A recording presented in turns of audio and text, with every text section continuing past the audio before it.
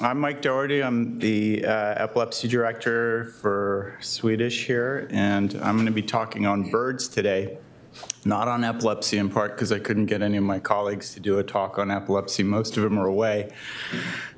So you're stuck with a bird talk, and I hope I can share my enthusiasm for this with you guys. So I have no disclosures for this talk. This talk's on lateralization, and specifically when you think about lateralization of brain function, there's a few things that come to mind. Handedness, language dominance, verbal memory, or perhaps the three that are most lateralized in our functions. It means that one side of your brain disproportionately is responsible for those abilities. And most of us, I would venture to say, don't really have a good idea why our brains lateralize. And that's going to be one of the topics of today, trying to understand why through looking at bird models. Specifically, osprey, though later pigeons and chickens. And we're going to review several studies on bird lateralization, both in behavior and in physiology. We're going to discuss the implications for human brain networks, and we're going to talk about some vocabulary that I'd like you all to learn by the end of the lecture, because there will be a test. Lateralization studies really started with Paul Broca, who in 1865 described a series of patients who had problems expressing themselves. In specific, one patient named Tan, who was called Tan because the sum total of his ability to speak was reduced to that one word, tan, over time. He presented his findings to the Anthropological Society in Paris on a series of patients who had damage to the third convolution of the inferior left frontal lobe. And that area from then on has been given the namesake of Broca's area for the motor production of speech. And when damaged, we're not able to express ourselves well. It turns out Broca scooped another guy by the name of Mark Dax, who had described the same area about 25 years earlier, but had never published it and died before Broca published his work. Dax's son later went on to publish his work. But if we were historically forgiving, we'd call this Dax's area, not Broca's area. Most of us, when learning neurology, were taught in the C. Miller-Fisher type discipline of learning neurology stroke by stroke, meaning learning how the brain is built by subtraction and damage rather than the normal physiology. And I certainly had that beat into me at Tufts Medical School because a lot of the folks who were there, Tom Sabin, Lou Kaplan, Alan Roper, were all disciples of C. Miller-Fisher. But there's a lot more we can extract in terms of building models of neurologic function from what we have today versus what we had in 1860 or even 1960. So we're going to start with observation. So in my off time, I like to go fishing. And one of the areas I like to fish is in the estuarine areas around Puget Sound. Particularly in the industrial areas. So this is the Everett waterfront, and I'm often up really early in my kayak, paddling around. It's gloomy. The piers embedded in the tidal mud are sometimes capped with nests. Those piers are vestiges of our industrial production of wood and logging and timber and so forth. And those piers are used in the Everett waterfront just as they are on the Fraser River and other large river systems in the Pacific Northwest for anchoring log rafts. And they're still there today, and there's lots and lots of them. And on top of those piers are often large nests. Those nests are about 4 foot wide and 2 foot high, and they're nests for osprey. There's an osprey flying down towards the nest, and you can see a couple characteristics to the nest. It's got a 360 viewing platform to look all about. There's an osprey just hanging out on one of those log raft poles. By the way, they still use these poles to tier the log rafts too. You see them still in use today. So we're going to talk about this guy, the western osprey, in terms of an observation study that some of us here at Swedish did in our off time, I should say, Tom Higgins. The sea hawk, river hawk, or fish hawk are other names for the western osprey. The osprey is a gorgeous bird. It's a worldwide distribution except for Antarctica. It's semi-altricial, which means it spends a lot of time in the nest with its parents before it fledges. They weigh between 2 and 4.5 pounds. They're food snobs. They exclusively feed on live fish. They have closable nostrils, an oily plumage that allows them to dive, and they have trabeculae on the feet. So ignore the talons for a second, but look at the sort of goosenecked or goose-bumped skin there. That skin has trabeculae on it, or little gripping-like orientations that help them grab fish. They're loyal. They mate for life. The chicks fledge after about 8 to 10 weeks. Fledge means leave the nest. And they have a coal-like patterning of dark bands behind the eye, as well as an orbital ridge to prevent glare and to see better. Their migration routes are extraordinary. So I haven't seen any yet this year, but they're on the way back. This is from April 9th, at least from one of the bird tracking sites. You can see, where is he? Marcus here, flying up from sub-Saharan Africa over the Sahara, and these other birds, Callie and Elena, flying up over the Mediterranean up to northern Europe as of April 9th. What's interesting about that migratory map is these birds aren't shy to fly over areas with no fish or to fly over vast distances of ocean. And you can see Holly on the East Coast here, moving between, say, the Chesapeake and Brazil. They do similar flights on the West Coast between here and California and South and Central America. Anyway, when I'm out fishing and catching nothing, it's humbling to see these guys catch tons of fish, but it's also really fun. These are spectacular predators to watch. They dive down from a height of about 80 feet, grab the fish underwater, and then fly their way out of the water with the fish in tow, oriented beneath them, back to either a perch or a nest to eat the fish. So if you think about that, 80 feet, we're probably about 90 feet here, but 80 feet down to ground level, straight down. They have to account for the different densities of air and water and what that does to light to catch the fish. In other words, Snell's law. There's also a test on that, by the way. But if you add to it what's more complicated about their pursuit of the fish, they're also flying typically into the wind. There's, in these estuarine habitats that I'm going to, there's 2 layers of water. There's basically a freshwater lens on top of a saltwater layer that has different densities. There's a current that the fish is facing. The fish may be moving. There may be waves. There may be clouds. There may be refraction of light off the waves, et cetera. So it's a complex calculus this bird does while diving down. And how fast are they going from 80 feet to surface of the water? It's around 50 miles an hour or 80 kilometers an hour, and it takes around 2 seconds. So when they're diving down, they have their talons extended, their nostrils closed. You can't see that here, but a nictitating membrane closes over the eye, and we'll see that in a second. And they have a 4-talon grip. The 4th talon on the osprey is rather unique. Like the owl, the osprey has a ability to move its 3rd digit around to the base of the hand. So hold your hands up for a second. So birds have, these sorts of birds, or birds, perching birds, have 4 toes. So hold your pinky all the way down on your palm.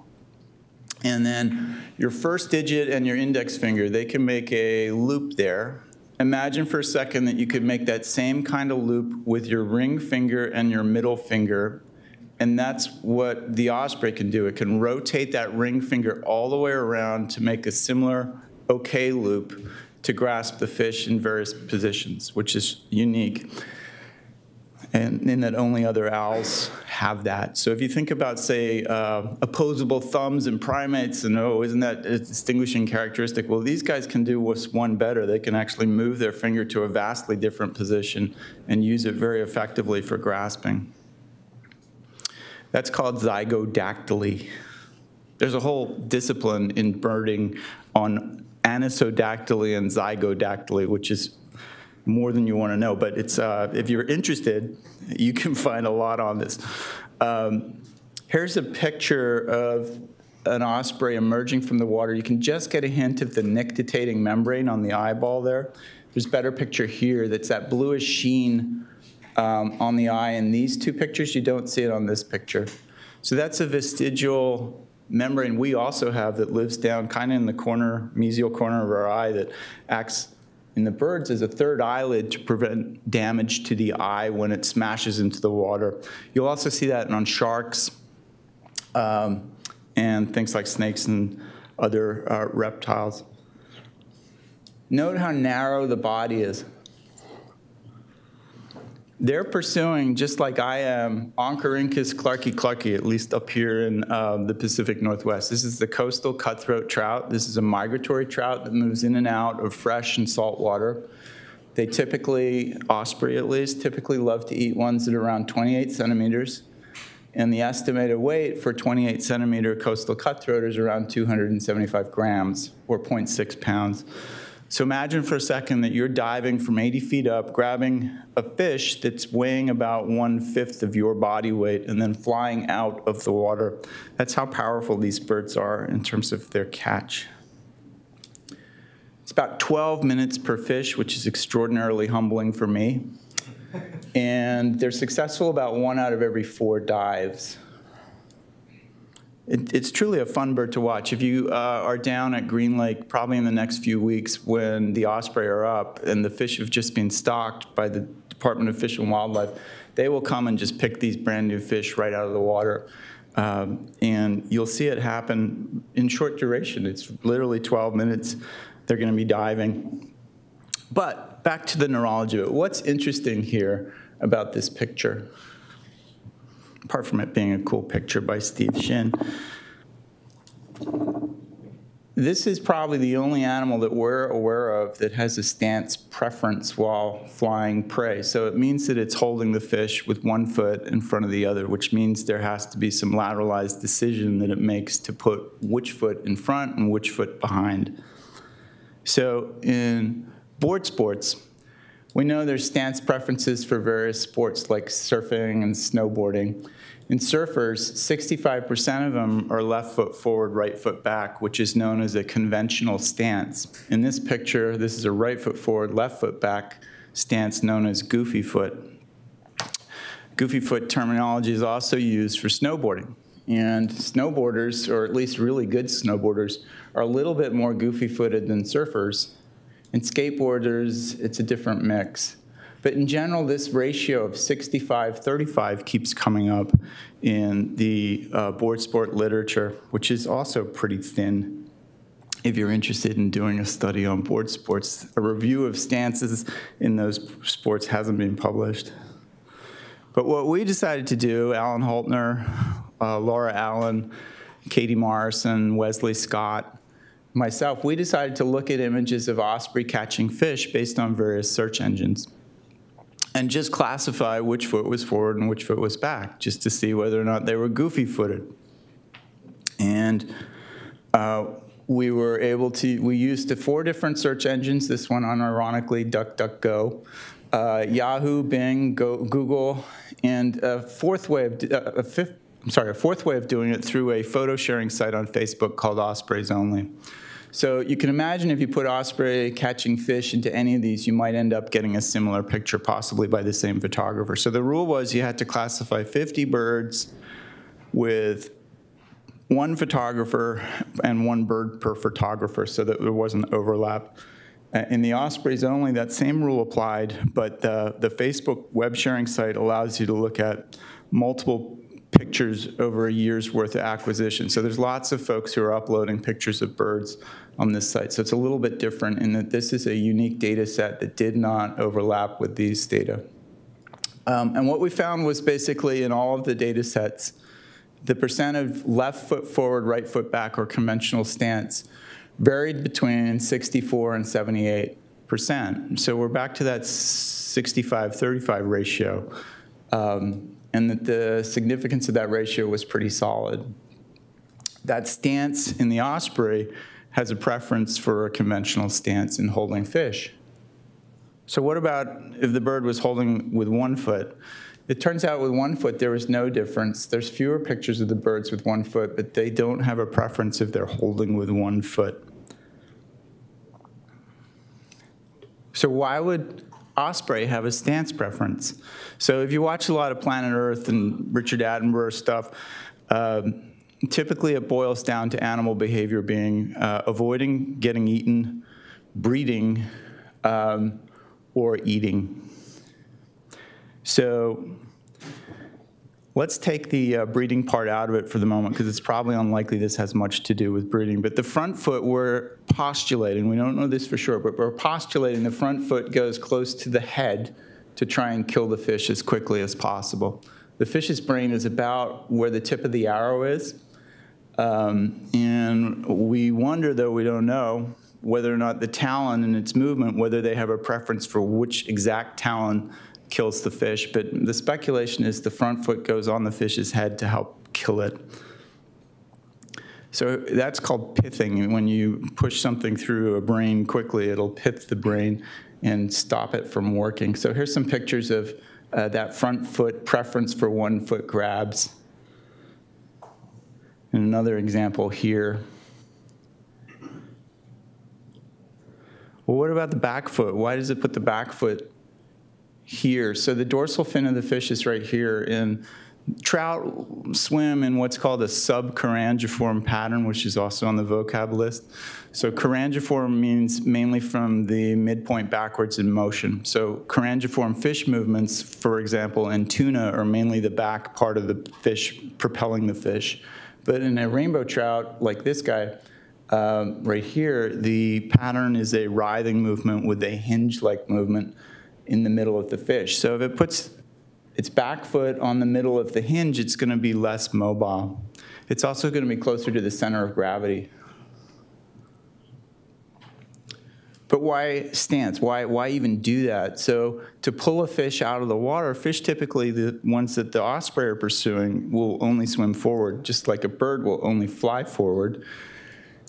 To get the fish out of the water, one advantage that it would have is if it pushes its back leg down and pulls its front leg up, so that the fish, if still alive, is actually trying to escape by pushing itself up towards the surface of the water. And in so doing, also carrying the bird a little bit. So the resistance in bringing the fish out of the water is lower when it does that. There's a nice picture here of that. The bottom or back foot is straightened and the front foot is flexed. So the fish are brought back to a perch.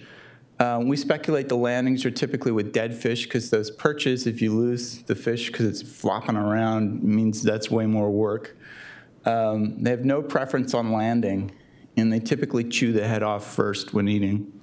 And I think this is because the talons are so sharp and the head is so resistant that they really have to pull it out of the cartilage of the fish head. So there's a lot of pictures on the web of headless fish being flown around by osprey that are kind of gory after you look at about 500 of them. It's rare to beach or ground eat. The osprey typically doesn't do this. So this is John Gould. John Gould is the British version of John Audubon, who did an enormous number of bird prints in Britain. So this is an idealized or romanticized picture of what an osprey might do. They don't typically eat on the beach. They eat on a perch and watching for predators. Here's an example of a headless fish shot. So we're talking about predators. So what predators are we talking about? We're talking about bald eagles, typically on this part of the coast in the northwest. Around the Snohomish River Delta, there's an enormous number of bald eagles, just like there's an enormous number of osprey. And bald eagles steal fish from osprey, and that's called a kleptoparasitic attack, which is a great word to describe a lot of people in other ways.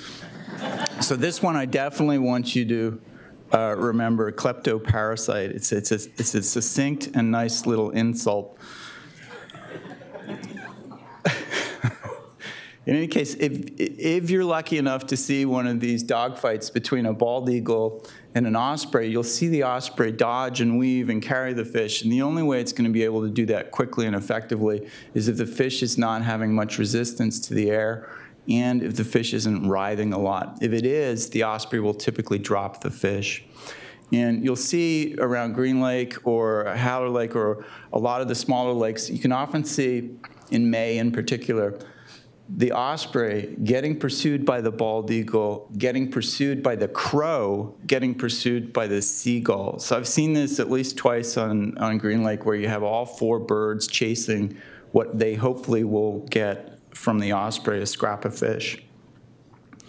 This is a spectacular shot from Dick Foutenrot. You can see the osprey here carrying the fish, and behind it is a juvenile bald eagle. And in the wing widths, you can see the difference between the osprey, which has a much narrower wing, and even in the juvenile bald eagle, a much broader or wider wing. And even with the exaggeration you get from a telephoto picture, this is true. The osprey have relatively narrow wings that help them get out of the water. So let's go back to the kleptoparasite for a second. Look how the bald eagle carries fish. It's just stupid. I mean, it just doesn't make sense why you would fly like that unless you were a monster of an animal that just was really powerful. And this is Ben Franklin on bald eagles. You've probably seen this quote before, but Ben Franklin basically says, "I wish the bald eagle hadn't been chosen as a representative of our country. He's a bird of bad moral character. He doesn't get his living honestly. You may have seen him perched on some dead tree where, too lazy to fish for himself, he watches the labor of the fishing hawk. And when that diligent bird has at length taken his fish and is bearing it to his nest for the support of his mate and young ones, it pursues him and takes it from him. With all this injustice, he is never in good case, but like those among men who live by sharping and robbing, he is generally poor and often very lousy." I love that quote. I think it's very funny. Anyway, so back to the nest. The bald eagle is less likely to attack a fish on an osprey at nest with the fish if they have a free talon, because these are sharp, vicious talons. So let's come back to the lateralization part, because that's what we're here for. So lateralization, brain functions permit multitasking. They help facilitate communication, precise movements, and intelligence in at least humans. In the osprey's case, we postulate the stance allows it to remove the fish efficiently from the water. It may help kill the fish in flight. It helps avoid kleptoparasitism and allows it to arrive at the nest with food. So it has a clear survival advantage to do this. So let's segue off birds for a second over to humans. So Raymond postulated a while back that a boxer's stance is a survival advantage. So in boxing, there's a stance either left fist forward, left foot forward, right fist forward, right foot forward. And what they were able to show in nonviolent tribes, for instance, in Burkina Faso, the murder rate is 1 in 100,000, and lefties make up around 3.4% of the population. Who's left-handed in the room, by the way? Could you just raise your hand? Okay. So I don't want to offend anyone here. My wife's left-handed, too. The Yanomami tribe in Venezuela, however, there's more than 500 in 100,000 meet a violent end each year. Left-handers account for 22.6% of the population. So either there's a survival advantage for lefties or somehow the environment where there's more lefties is more violent.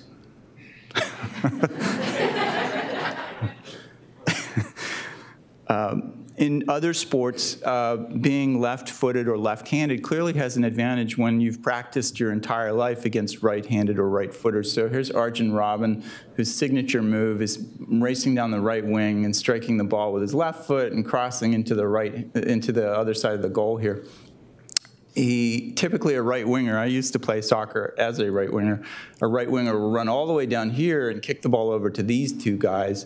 But his move is to move over and use his left foot to score because these guys are not quite as prepared for that attack. In baseball terms, a left-handed pitcher is just a lot more effective at looking at first base, picking off runners, and facing right-handed batters because they're not quite as prepared after decades of training against righties. So here's your sport test. What's wrong with this picture? Let's go back to stance for a minute. So this stance is going to fail. This is an idealized version. Surfing, you can't stand with your feet together because the board will slip out from under you, or the board will bury into the nose. The nose of the board will bury into the wave and you'll fall off. So you need that back foot in the back part of the board to slow the board down. So when we're talking about stance left-right, it's important to just bear in mind we're also talking about anterior-posterior weight distribution. Furthermore, stance isn't just footedness. It's axial tone, arm position, head position. It's much more complicated than just straight-up footedness.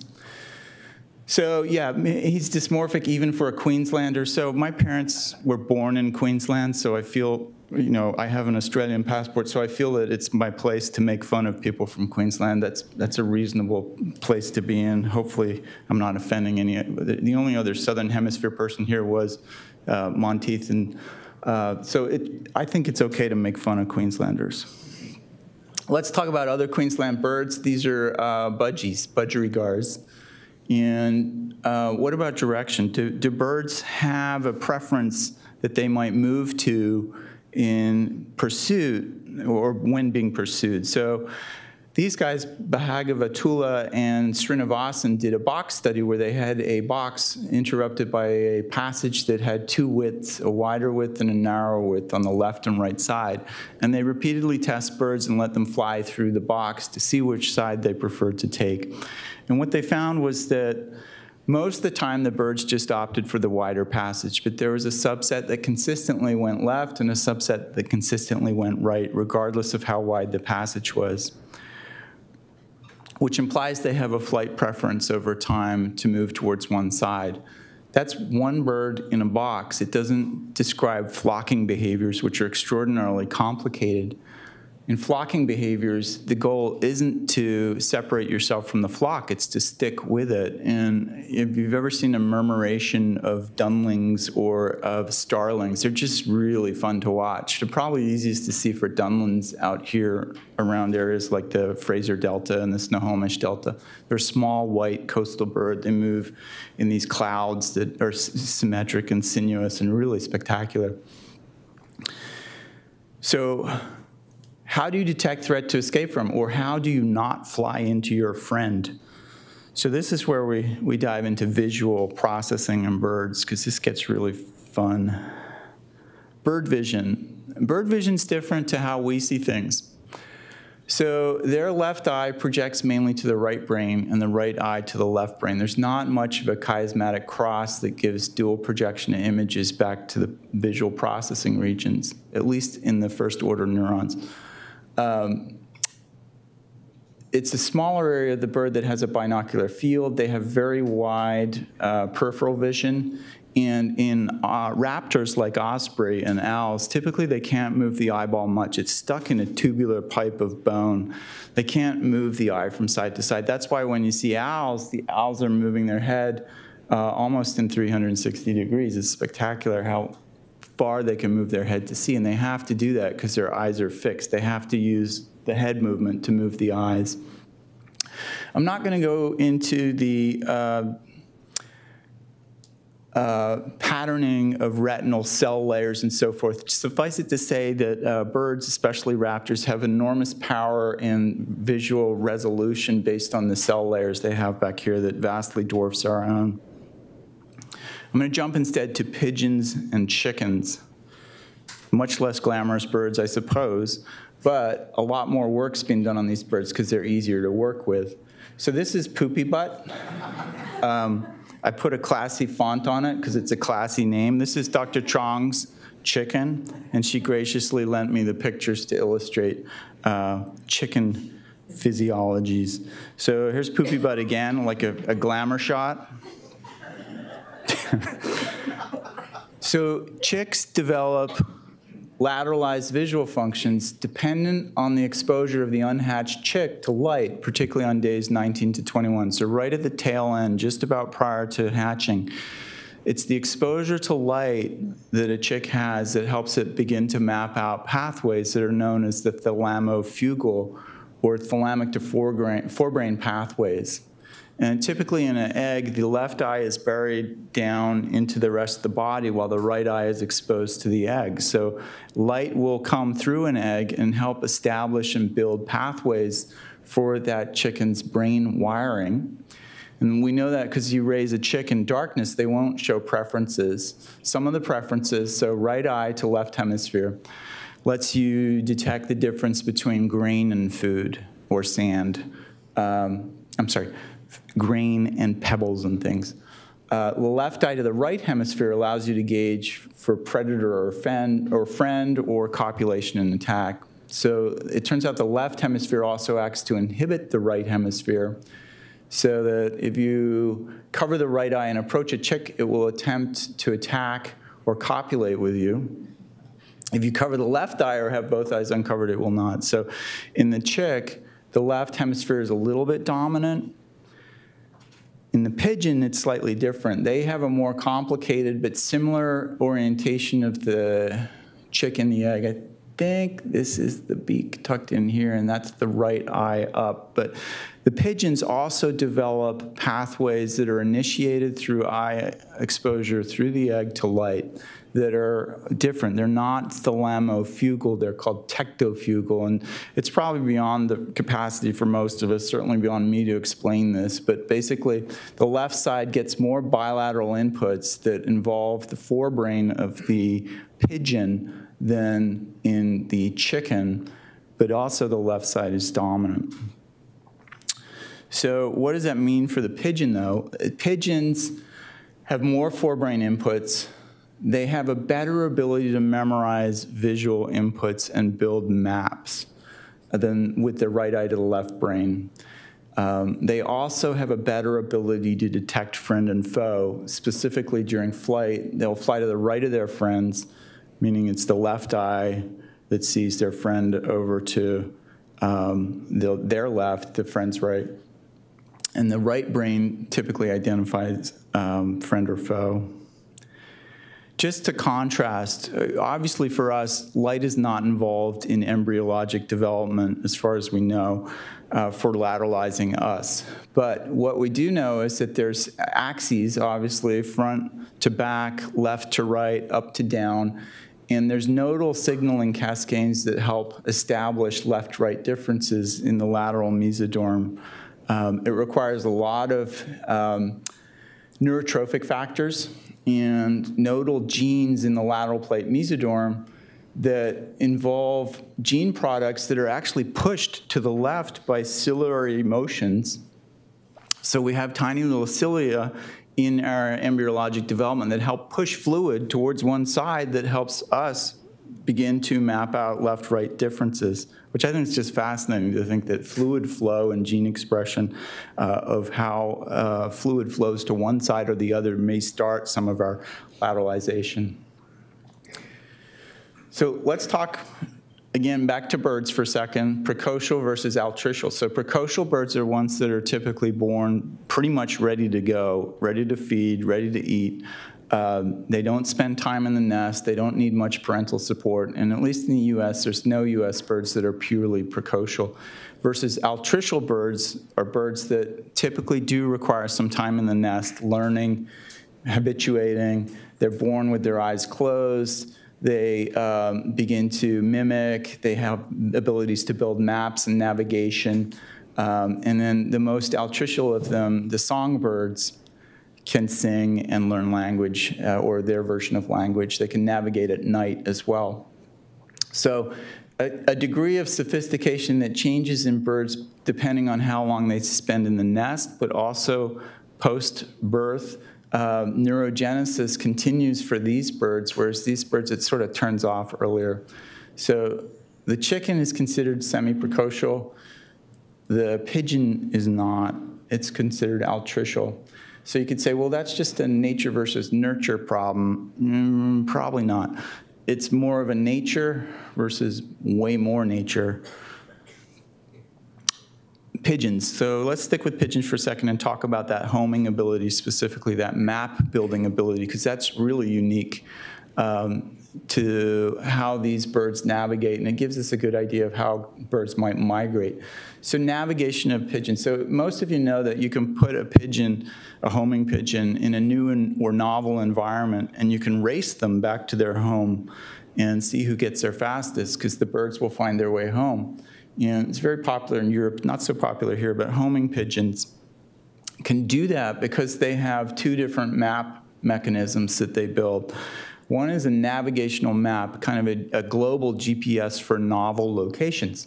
So those are called compass mechanisms, and some of the ways that the pigeon can navigate back involve sextant-like abilities to determine where the sun is in the sky versus the angle of shadows and things like that. They also have magnetic abilities. There's magnetite in the beaks of birds, especially the pigeon, that may help it orient towards magnetic compass lines. And there may be proteins that also have magnetic effects in the retinas and or the olfactory cilia that change depending on orientation.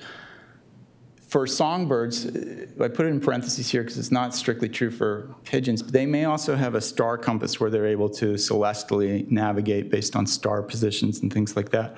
A lot of the birds that move through here migrating up to Alaska and back are nocturnal migrators, and you can see in fall on the radar, there's clouds of birds coming overnight that you never really see, often at high altitude.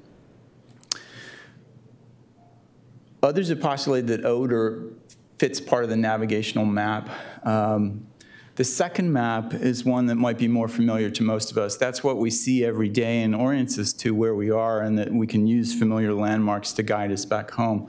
So you can lesion pigeons in the hippocampus, and if you lesion them early in the left side, they don't home. They won't find their way home from a novel location. If you lesion the right hippocampus, they can home. So it implies that the left hippocampus is useful for their navigational map building.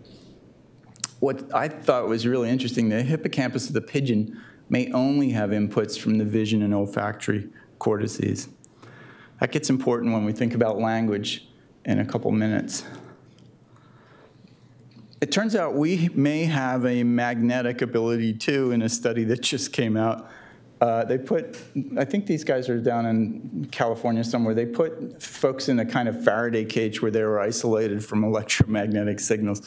And they moved the cage itself and were able to demonstrate changes in alpha bands in EEG. So that's about as close as to epilepsy as we're going to get. But we may have a vestigial kind of magnetic orientation that we're not particularly aware of. I would argue that over time, our ability to navigate successfully is being eroded or changed by the use of GPS or location finding devices that tell us where to go rather than us orienting for a map. So over time, we're more adept at hearing directions and following them than we are navigating on our own, at least in folks that I've talked to. Who uses maps here to navigate? I got one guy who flies, and Tara. Any case, back to Broca then. So is the most lateralized of our human functions language? Why can parrots learn language, and why can't chimps? So this study by FAAN et al. Basically took various species of birds like a finch, budgie, pigeon, dove, quail, and compared motor and other areas used in speech for humans with candidate zones in those same animals to look at gene expression. And this looks really complicated, so we're not going to go all through it, but basically what they're able to see is that for songbirds, like the finch, the budgie, and the hummingbird, gene expressions were similar to humans in various candidate areas for speech localization. Whereas non-songbirds, like doves and quails, those same gene expressions were much, much lower than humans or those language-using birds. I'm using language and song interchangeably here, by the way. So they postulated that, okay, to orient you here, this is anterior, anterior, anterior, that in songbirds, there's way more connection pathways between the forebrain and the striatum and the pallidum than there are in chickens, for instance, that have, virtually no connections to those locations. And similarly, they're postulating that, say, in humans who clearly have language, there's way more connections to the forebrain, the striatum, and the pallidum than there are in the macaque or monkey. So not only are the pathways more complex in songbirds and humans, but they're also ventralized. So we've been talking about lateralization left-right. And when you remember talking back about stance, there's also forward-backward aspects to stance that are important that we tend to overlook. So in a primate, most of the functions are spread out all over the place. And again, this is anterior in this picture as opposed to the last one. Anterior, all these functions are spread out over the cortex. Whereas, say, in a crow or a corvid, most of the functions are ventralized or anterior in location. So you got a lot more interesting stuff packed up in the front of the brain than you do in a primate, in a bird. The other part that gets really interesting for, say, the MS folks among us, so we have laminated cell clusters, 6 cell layers with white matter connections going to other gray matter nuclei. Birds don't. They have way more dense neuronal functioning where gray matter basically connects straight up to gray matter without much white matter at all, which means they can pack way more cells, much denser, into a much smaller brain. So birds have been able to show over 300 million years, when we were last really related to birds, over 300 million years, they've had convergent evolution to sing or use a form of language. So how does stance or footedness influence that? It turns out that this has been studied widely in parrots, for instance. In the African gray parrot, the parrots that prefer to hold food with the left leg or perch with the right leg had way better vocabulary than the parrots who showed no preference. So those parrots who showed lateralization preferences were much, much better at learning language. So it turns out that presumably footedness, perhaps stance, helps facilitate more complex acquisition of skills. Which brings us to Jim Bowen's up-down ornithopter. Can avian models give us clues as to how to connect or enhance genes or sites that return, restore, or enable functions?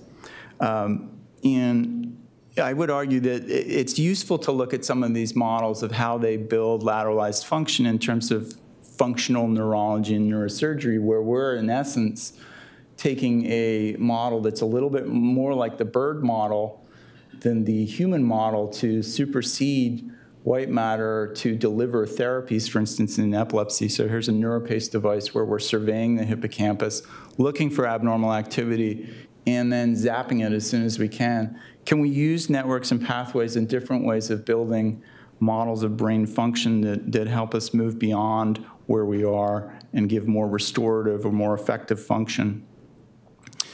One of the groups that Clayton, in the review article of Bird Modeling and Cognitive Neuroscience, suggests we use are corvids or crows. So the crows, if you ever watch them, they're just fun birds to watch. They have facial recognition, they form societies, they use tools around Green Lake, for instance. In October, you'll see them go onto the chestnut trees and grab the chestnuts, fly them up, drop them onto the road so that the cars will smash the nut open, and then they'll jump down and feed on the nuts. So they use tools. They can mimic they have song abilities, they give gifts. Laura, our epilepsy nurse, frequently receives gifts from her friendly crow. They have object permanence, they grieve, and they play. So they're a very sophisticated bird in ways that once you start looking at them, you can get a sense that they have very human-like attributes despite the cooler part about them, which is they can fly. So like to just tie things up. Here's it's not quite a corvid, an Australian magpie, but it has extremely corvid-like similarities. They mimic, they play, they facially recognize, and if you're a true Aussie, you've been swooped by these guys numerous times during breeding season, so you have a healthy skepticism of the danger they can cause you. So that's my son Jack playing with a magpie. And I just wanted to thank everyone who helped contribute, Laura, Alan, Wesley, Katie, Steve Shin, and the photographers who let me use their images today. So thank you.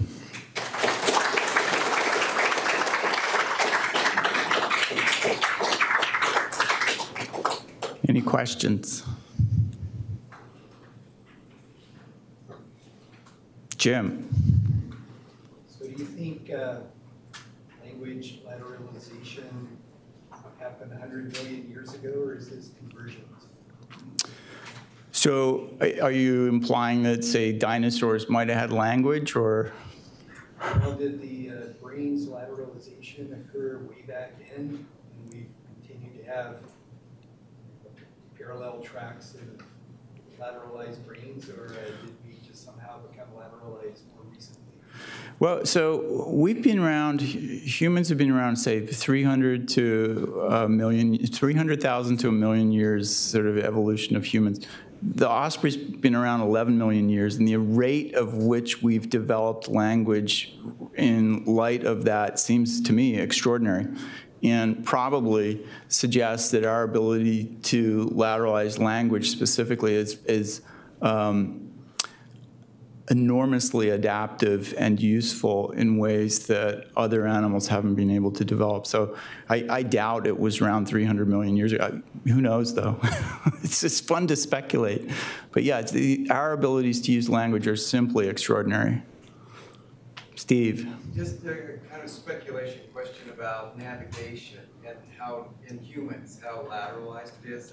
This is just an observation, but I have known people who say, pre-Google Maps, they don't understand concepts of north, south, east, west, and if you try to give directions, that way you have to use landmarks. The only way they can get to a certain place would be by landmarks versus conventional sort of navigational. Is that a lateralization thing, or you think that's just a learning thing? Yeah, that sounds like, Steve, that the folks you're talking about is the familiar landmark learned visual memory versus an innate system, a navigational system, where you can put a set of coordinates in basically according to nomenclature that's recognized, and then develop a kind of map or conception of where you should be going. So I've always found it interesting to be with people who have zero sense of navigation versus people who are extraordinarily good at it and who don't need maps. And it strikes me as a skill that, it gets boiled down to, this person doesn't know directions. But I think it's a skill that we don't know quite how to measure or to establish, but some people are extraordinary at it and others are terrible at it. Certainly in the epilepsy world, we'll see it with folks with right mesial temporal sclerosis, that their map-based visual memory ain't so great in terms of navigating, and you can get a history that's very characteristic that over time they used to be good at navigating without directions, but now they're not and they get lost easily. You can argue another way, too, that, say, in the Alzheimer population, that skill, regardless of whether it's the familiar landmark or the navigational map, that it is eroded. The wandering Alzheimer patient being a classic example of just having no idea or no concern or no ability to gauge threat based on their map presence. Sven. I just want to add in that context that there's, among the pilot population, there's two camps. There's the pilots that love moving maps that are tracker, and then the ones that love to have it keep north up. There's a huge division between these two. Which one are you? I'm north up. It drives me nuts when the map drives around. Praveen.